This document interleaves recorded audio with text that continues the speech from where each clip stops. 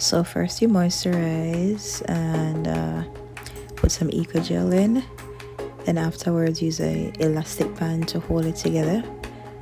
And then you're going to use 3 strands of braids. I put a little eco gel on it so it doesn't get tangled easily. Use your crochet needle. It's easier for me to use a crochet needle.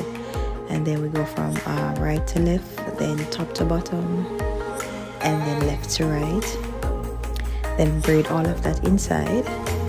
And this took me a few hours. Well, I was tired by this time in the video, and I'm tired now talking, but I endured and braided and braided.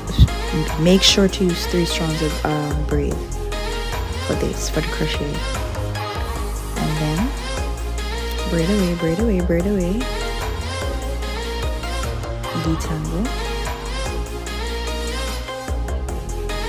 And I had to take a seat at this point because I was so tired, my feet were hurting.